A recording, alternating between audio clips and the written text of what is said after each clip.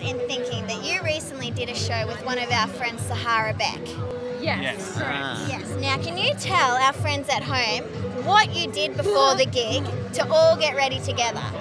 We were in Adelaide. We had 2 nights there, so we've managed to always play in Adelaide 2 nights in a row, and then we've now made a bit of a tradition where on one of the nights we'll just take the support bands and we'll go to an op shop that we find, and yeah, everyone just buys the most ridiculous stuff they can find.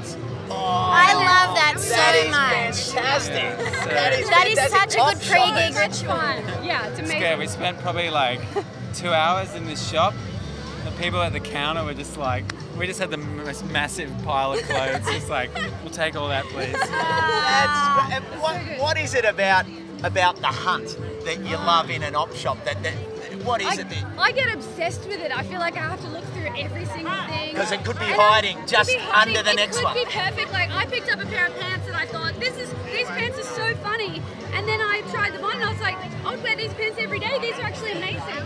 So it's like, you never know what gems you're going to find. You got to shuffle through everything to find a good bargain. Yes, usually a one-of-a-kind sort of piece as well. Absolutely. And it's how you rock it that matters too, I think. Well, we were with another support band that was on the tour called The Creases, and I would describe them as being a fairly fashion-confident group of young men.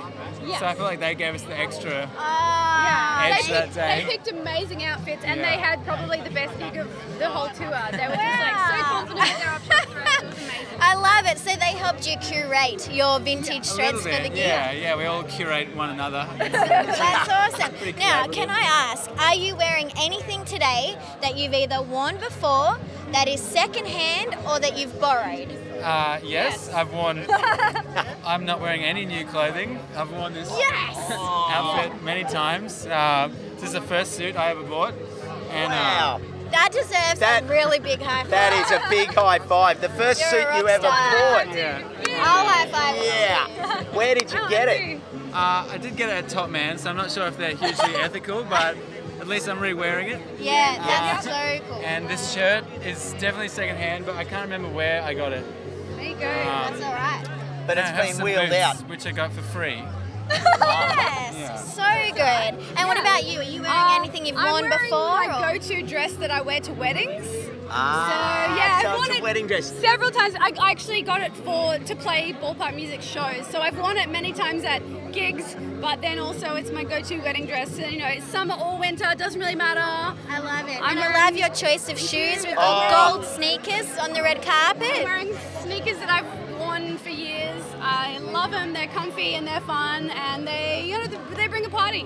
It's You good. deserve a high five too. Yes. Absolutely. Yes, that is a big high five. Alrighty, now. Speaking of your recycled shoes, your recycled fashion, do you guys dabble in the planting world, in the soil, in the garden?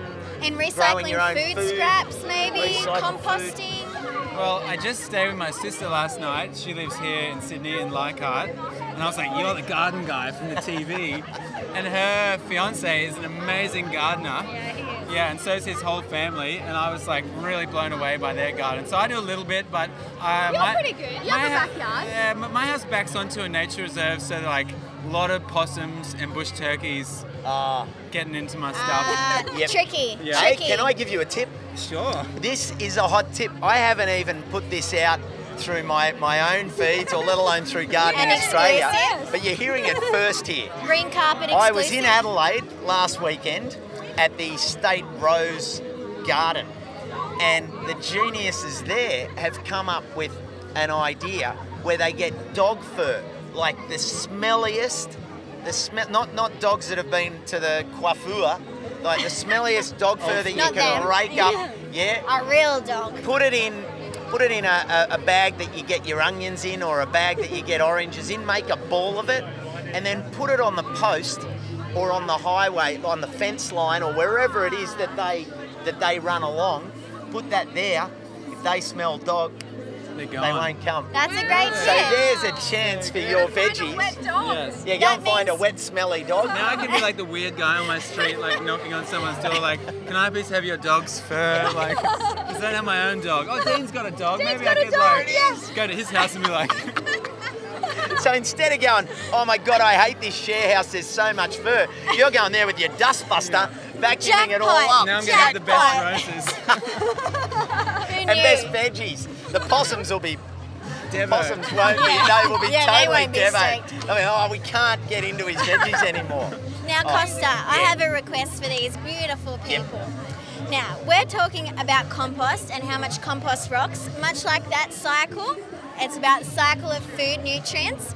So we would love for you to please look down that camera there and introduce yourselves to our followers around the world and say compost rocks. Okay, easy. Awesome. Hello. Hello, this is Jen and Sam from Ballpark Music, and we just want to tell you that compost rocks. It really does. Compost rocks.